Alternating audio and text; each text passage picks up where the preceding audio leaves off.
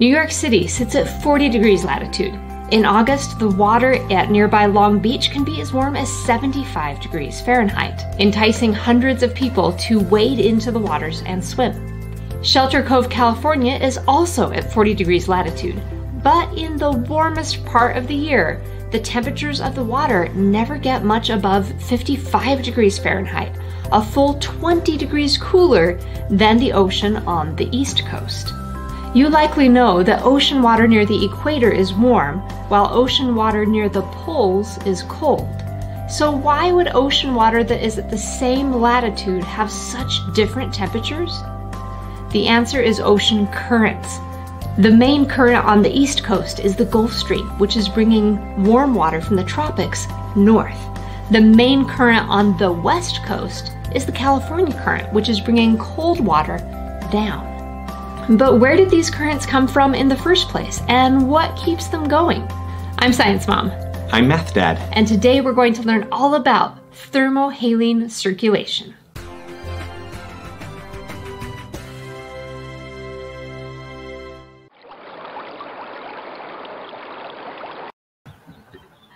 Hello and welcome. We are going to be talking all about ocean currents today. Quick welcome to Olivia in Minnesota, to Jill Snelson and Isaac. Ember and Logan from California. Nora from Wisconsin. Mia and Cohen from California. Special welcome to you if you're watching the replay as well. So first, before we talk about the thermohaline circulation and ocean currents, we want to talk a little bit about tides, because our ocean is very dynamic. Things are changing all the time. And to understand tides, it helps to understand a little bit about forces and how water moves. So I have a small amount of water in this cup here, and you can see that I'm pouring it back and forth between these cups, and there are no tricks. No messes, right, Science Mom? Well, if I do this right, there won't be any messes. So there's water in this cup, and if I spin the cup around, the water stays in the cup. What? And how did that happen? Almost all of it stayed in the cup. I did spill just a tiny bit at the end. It's a little tricky to get it to stop. It happened because there was a second force besides gravity. And that force was centrifugal force. When I was spinning it around, the momentum of that spinning was pushing the water into the bottom of the cup, even when it was upside down. Now, there is another force that is acting on the Earth's oceans besides just the gravity of Earth. And that is the moon's gravity. Ooh. So let's pull up an image so that we can explain this, because this is pretty amazing. So you know that gravity pulls water and everything else on Earth down. Well, the moon is about 1/100th the size of Earth. It's quite a bit smaller, but it exerts a force of gravity as well. And the water on the oceans that is closest to the moon here, it bulges outward towards the moon. And did you know, Math Dad, that the Earth actually bulges as well? The moon has that much gravity. It does. It has enough gravity. It actually causes the entire Earth to bulge and move just a little bit, but it's so small you can't detect it except with really specific instruments. But the tides, that we definitely notice, because twice a day there is a high tide and a low tide in most places. Okay, and this is obviously not to scale, because that's a really high tide. Yes, this is not to scale. And 1,000 kilometers. And the moon is not quite that close to Earth either. It is actually quite a bit further away. Now, why does the moon affect the oceans if it's so far away? It's because gravity is a pretty noticeable force. It's a force that we really notice. You know, if you jump, you're not going to jump and go all the way into space. You're going to come right back down because of gravity. Everything that has size or mass has gravity. The moon has gravity too.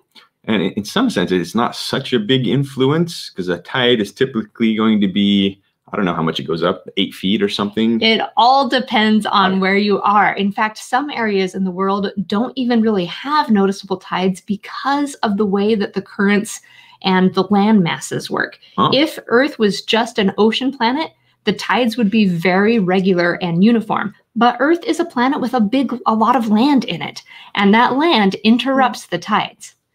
Wait. So there's a tide on the far side of the Earth from the moon? There is. So this one makes sense. The water is being pulled towards the moon, But because of the way that gravity works and that the pole is stronger at the equator, you actually get a little bit of a bulge here on the opposite side as well. So if this is you living, let's say, over here on this landmass, in one day, you're going to experience one high tide, a low tide, a high tide, and then another low tide. That will be one full rotation. So in most places, there will be 2 tides in a day. All right. So this is the North Pole down This is look? looking at the North Pole. Oh, okay. Yep. Okay. So I was a little confused there, but you're saying, okay, so somebody like living on the equator, for example, would experience 2 different high tides in one day. In one day, most places. But like I said, tides are complicated. Some places experience just 1 a day, most 2 a day, and some don't really have much difference at all. So it does depend. Because of the land, the way that the land masses go through the oceans, it sort of messes up the tides just a little bit. But the biggest and best tides you will get, both high and low, happen around the full moon and the new moon. When it's a full moon or a new moon, then the sun and the moon are lined up together and you get an extra tug on the Earth's water. And that makes even higher and lower tides than normal. Double teaming. Any guesses where you'll find the biggest tides in the world? I would think around the equator, because that would have, this situation here where they're lined up perfectly. Well, around the equator, you have a little bit of a bulge most of the time, but it's actually halfway in between the North Pole and the equator. That's where you have the biggest movement. And in the Bay of Fundy in Nova Scotia, not only are we nicely situated halfway between the equator and the North Pole, but we have this nice big inlet right here. And this is where we have the biggest tides in the world. How big? 50 feet or 15 meters. What? So you see these people walking down here, they're very, very small, and low tide, this all becomes mud flats. And then high tide, it's up here where you see that mark on the rocks. Whoa. The tides here are the biggest in the world. It's really incredible. And it is so big, in fact, that this pier that they wrote, and these are full-size shipping containers. These are pretty big, that you see the boat sinks all the way down and is just on the rocks at low tide. And then at high tide, it's floating. And there are rivers that go into the Bay of Fundy. When the tide comes in, you actually have a tidal bore where the direction of the river changes. Now all the water is running upstream because the tide's coming in. Oh, wow. Oh, that's pretty cool. Now, sometimes when people talk about the Bay of Fundy and they hear that there's a 15-meter difference in the height of high tide and low tide, they think that there's like a big tsunami that comes into the bay twice a day and just wipes everything out, like a wall of water 50 feet high. That's not how it works. The change in tide is gradual. So you have a wave that comes in a little farther, and then the next time the wave goes out and comes in, it's not going out quite as far and it's coming in farther. So it takes about 6 hours for the tide to change. Okay, that is pretty gradual. But wow, what a big difference. It is. The tidal bore, though, when you have the direction of the river change, that is pretty impressive. And that can be a wave up to about 2 or 3 feet high that just is coming up. So you could actually surf on that wave. Yeah. But just to get a sense of how big of a tide change this is, like that would bury Florida if they had that much of a tide change. Like, wow. Yeah, pretty incredible. So we talked just a little bit about tides. Now let's talk about ocean currents. Tides do influence our ocean currents just a little bit, but there's actually a bigger driving force that influences our ocean currents. And without a bit of an accidental experiment, we might not have discovered it. In the 1940s to 1950s-ish, there were a lot of nuclear explosions happening as people tested nuclear weapons. And that put radioactive trace elements all over the entire world. And because the surface layers of the ocean had these small amounts of radioactive material, but the deeper layers didn't, that allowed scientists to measure exactly how fast these huge currents were moving. And when we talk about the thermohaline circulation, we're talking about an ocean current that goes over the whole entire world. Oh, wow. I mean, it really does flow all over. It does. It connects all of the world's oceans. And this is such a cool thing. There's a video from NASA we're going to play real quick, just so you can sort of see this visualization and see how it happens. And it's mainly driven by freezing ice at the North Pole. That's one of the main drivers of this ocean current. So here we are looking at the Gulf of Alaska, oh my goodness, the Gulf Stream. The Gulf Stream as it curves up towards Iceland and Europe.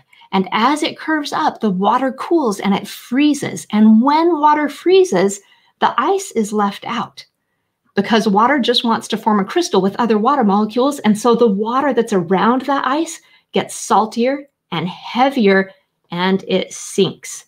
And this sinking right here is one of the big things that is driving this current off the coast of Greenland. And then that cold, dense water flows back. It's like it's being pushed from on top by more cold water coming.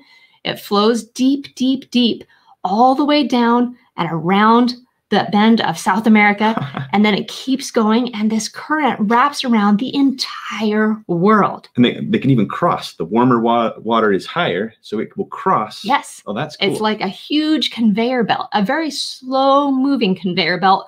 On the whole, it's going to take a little over 1,000 years for water to circulate completely. And we're talking about moving at a rate of about a centimeter per minute or so. So, I mean, it's creeping along. Isn't that a neat thing to see? That is pretty cool. Centimeter per second. Yes, I think centimeter per second. That's what I meant. Yep. Centimeter per second. So that is the thermohaline circulation. And what it does for our planet is so important. And you might think, well, it's just moving heat around. And moving heat around is nice. It's taking warm water from the tropics, moving it up, and then cold waters are being moved back down. But what it's doing that's most important, really, is bringing nutrient-rich waters from below up. Because the ocean, remember how on Monday we talked about how the ocean is kind of like a big dark fridge? Yeah. Where most of it is empty, cold, and dark. Well, the thing that you need at the surface most of all to grow is iron. Iron is one of the elements that is really limited in the ocean. And if there's like a volcanic eruption and more ash goes into the ocean somewhere, sometimes you'll see huge algae blooms because all of a sudden they have the iron they need and they're ready to grow. So if you have cold, deep waters from down below coming up, they carry nutrients up and kind of fertilize the ocean and help it to be healthy. I hadn't thought of volcanoes as being so life-producing, but apparently, especially in the ocean, they can be. Yeah. So let's explore the two parts of this thermohaline current, thermo and haline. Haline means salt. And so I have two containers here. One of them is salt water and one of them is fresh water. And Math Dad, I'm going to challenge you without tasting them or anything else to see if you can tell me which is which. And the only tool you have is an egg. You can tell me to do something with the egg and see if you can guess which is salt water, which is fresh water. Okay, so one of them's salt water, one of them's fresh water, and we have to tell which one's which. Okay, put the egg in that one right there. Yeah. All right, put the egg in, and it sinks all the way to the bottom. Okay. You want to try the other one now? Let's try the other one. We'll put the egg in this one, and it floats. Okay. So it's clearly a magical egg. It is not a magical egg. It is a regular egg. All right, I know what's going on here. One of the liquids is more dense than the other. So if the liquid is more dense than the egg will float. And if the egg is more dense than the liquid, the egg would sink. That's right. So what that tells me is that this tall one is more dense.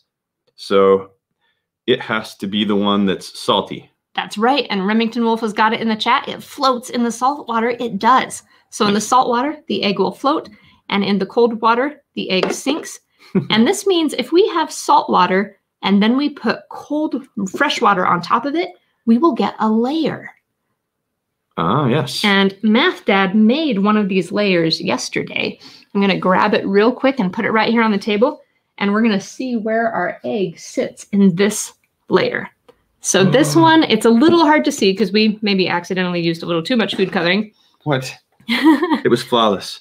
Just put something white behind it. There we go. Now you can see it better. So you can see these layers are moving just from the motion of me picking it up and carrying it to the table, but they're staying separated because the bottom is the saltiest. And then each layer has a little bit less salt until we get up to the top. This red layer has no salt at all. I actually cheated and used some sugar too. Oh, and there's some sugar in there too. Full disclosure, because it's easier to get sugar to dissolve in water than salt. Right. Now we're going to drop our egg, and I want to see some guesses in the chat. What layer do you think it will stop at? Because the bottom is really sugary salty, so it shouldn't sink all the way to the bottom. Somewhere in between. I wonder Ready to find out? We'll mix all the colors and we won't be able to tell. I hope it doesn't mix the colors. I'm going to drop it nice and slowly. So I'm putting it into this red layer. And then I'm going to let go. It is doing a little bit of mixing, but it looks like the yellow is the home for the egg. Yeah. Morgan and Eleanor and Mimi, Grace, and Ember and Logan were all correct in their guess that yellow was going to be where our egg landed. And that's because the density of this yellow, salty, sugary solution matches the density of what's in the egg. Yeah. Pretty cool, right? Yep. So we should probably explain a little bit more about how did we actually get the water like this? We had to be very careful to layer it slowly. So we actually put little pieces of bubble wrap that we had cut out from a package that we got. We cut out a little bit of bubble wrap, put it on top of this blue salty water. And then when we added the next layer, it didn't pour down and mix in with the blue. So we poured really slowly down like a funnel that with a straw attached, and then it was hitting the bubble wrap. And that way there wasn't a lot of velocity of that water hitting the layer below it. That's right. So we just had to trickle it and be very patient. And yeah, that ended up being beautiful. Now the water here, we have layers, but they're not caused by temperature. The temperature here is the same as the temperature here. They're caused by a difference in sugar concentration, sugar and salt. There's more salt and sugar down here. There's less up here. And I'm seeing several requests for us to spin or shake the container. We will do that at the end. But first, we're going to do one more experiment. So I'm going to carefully set this one down on the side here. All right. Can we make a gradient just using heat? And the answer is yes. So we are going to set up a quick little experiment. And if you've seen Science Mom's Guide to Water videos, this one is familiar with. This one you'll be familiar with, but it's worth repeating. And Math Dad, did you just get nervous? Yes, yes. Are we making? So notice how I am prepared with towels. I have our computer and laptop up on blocks. I have towels right here. I am being very responsible, Math Dad. No worries. All right. So we have yellow food coloring here. And this is going to be for our warm water. This is like bathtub temperature water. It's nice and warm. And in the ocean, you end up with layers, sometimes layers of water because of temperature, because cold water is more dense than warm water. And warm water will actually layer right on top of cold. That's what we're going to see right now today. All right, so you got to use yellow for warm and blue for cold. Yep. The classic colors here. It makes sense. All right. And this water here had a bunch of ice cubes in it that just melted, so it is quite cold. Now, the tricky part is to get these one on top of the other. And this is the part where there is a little bit of a mess warning. Messes can happen. But I will do my very best, Math Dad, to be very careful and not do a mess. Oh, no. Don't worry. I have towels. Do you want to do it over this? Math Dad doubts my towels. Nope, we're going to do it right over here. Oh, gosh. Keep your fingers crossed, guys. Oh, I can't watch. I can't watch. And normally I have plastic, flat piece of plastic I use. But since we are moving and my plastic is missing, I'm using cardstock and it's not working quite as well. So we're going to go ahead and take this layer out right now. Go ahead and just pull it straight out, Math Dad. All right, I'm going to pull it out.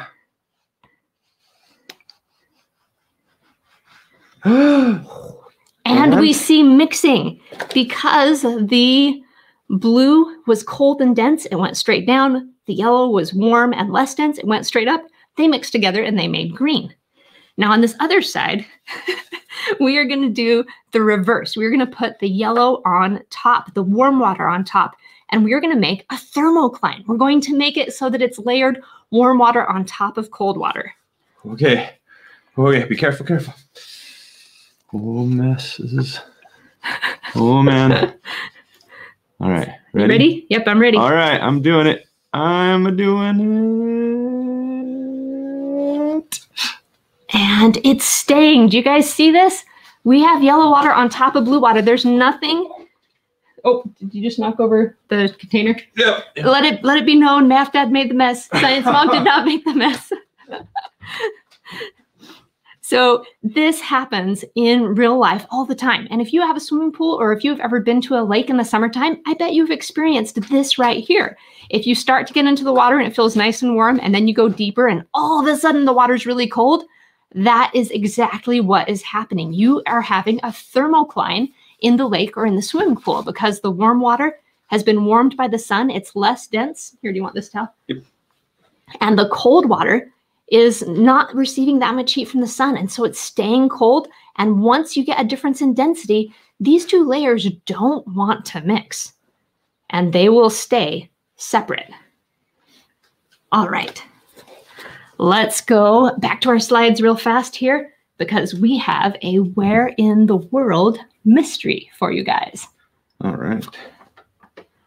So this national park has dramatic landscape of karst towers covered with trees and hundreds of dolmens.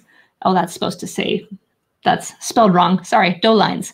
Dolines is what that's supposed to say. And caves surrounded by the River Lee. Where in the world is this? Boy. Do you have any idea, Math Dad? So you're pretending that I know what a karst tower is? A karst tower is made out of limestone. Okay, so there's a little bit of a hint. All right. And when I hear the River Lee, this sounds Chinese, maybe. So this is going to be in China, I declare. And it actually is. Okay. So this is the River Lee National Park in China. And those towers have that shape because of all the rain and because this is entirely a landscape made out of limestone. So there are sinkholes and there are caves and there is this beautiful, dramatic landscape where you have these super steep towers all over the place. Isn't that amazing? That's beautiful. It is a beautiful, beautiful setting. Yeah, okay. I really like that. All right, and now we have some birthdays. I want to wish a very happy birthday to Winston in Switzerland, who turned 7 yesterday. Happy birthday, Winston. Happy birthday to Zachy in Canada, who turns 8 years old tomorrow. And a happy belated birthday to Addison. We hope you guys all have and had wonderful birthdays. And now it is time to see what you learned. Go to itempool.com/sciencemom/live and join us to test your knowledge. Prepare to be defeated. Yana says that the River Lee looks kind of like a forest from a fairy tale. And I say I have to agree. It really does. It just doesn't look like that can't be naturally occurring. But it is, all because of the limestone that is easily shaped by water. All right. Our first question of the day. During which phase or phases of the moon does more tide activity occur? And just as a quick reminder, here we have our phases of the moon. So we have a full moon, which... They can't see that. Just a... Oh, yeah, they can. I did it on StreamYard. Oh, you cheated. Okay. You bypassed me. That wasn't cheating, Matt. Matt Dad's used to pushing the buttons to change things, and so when I did it without him knowing, he was very surprised. But I'll do it again. Ta-da!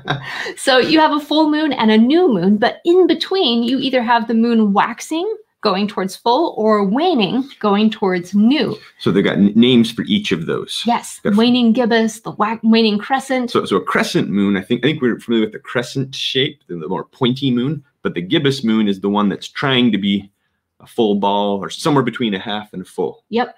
Okay. So what phase does the moon have the highest tides? Let's go ahead and finish and reveal. All right. They said full moon and new moon. That is absolutely correct. Nicely done. So I have to say, if you live near the ocean or are visiting the ocean and want to explore tide pools, if you're in an area that has good tide pools, going out at low tide can be so amazing. And if you can plan your trip so that you're with a new moon or a full moon, then your tides will be lower and you'll be able to find some really amazing animals in the tide pools. All right. Our next question. How many high tides are there per day? 3, 2, 1. Or does it depend? We'll We'll find out. Ooh. Should we go grab Science Puppy real quick? Yeah. All right. I will go grab Science Puppy real fast. Excellent. And I will not knock over any water while I go. Oh. Big water mess. I warned her. I said it would happen. All right. So the number of high tides per day. Looks like our answers are in. Finishing up. So the answer is it depends. That's correct. Now, in some sense, the answer is 2 that's accurate almost everywhere. Most places are going to experience 2 high tides per day, but there are some circumstances, maybe the geography of the land, where it can be different. So I present you Science Puppy's favorite toy. Oh, and now he's not even going to chew on it. All right. Question number 3. There is an earth tide as well as an ocean tide. Ooh, is that true or false? So by earth tide, we mean that twice a day the earth bulges just like when the tides bulge. Is that true or false? What do you think, Kaladin? What do you think?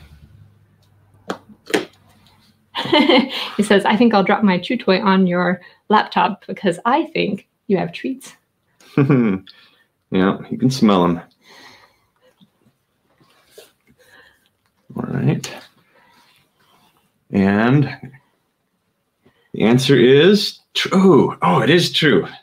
It is true. I thought I'd stump them. You have to have very, you have to have very specific scientific instruments to be able to measure the earth tide, but there is an earth tide as well. Well, it kind of makes sense that the earth just wouldn't move as much. It's made of rock for the most part, and it's a lot denser than the ocean. But that's cool that it's measurable. We have a couple good questions about the egg that was floating. Does it work with a hard-boiled egg as well? And yes, it will. And another question, how long will the egg float on salt water? And until it decays and falls apart.